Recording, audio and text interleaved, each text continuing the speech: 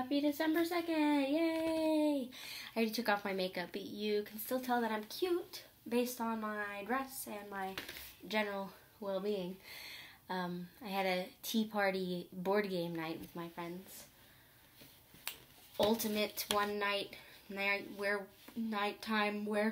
werewolf time, sleeping, werewolves, drunk, something like that. One night Ultimate Werewolf. It's a good game. Lots of different roles and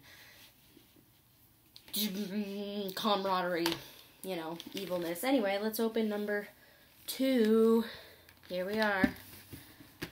I'm really good at lying about being a werewolf. On the second day of Christmas, my true love gave to me the ability to lie about being a werewolf. And this little piece of chocolate with I already took my glasses off, I'm sorry. Here it is.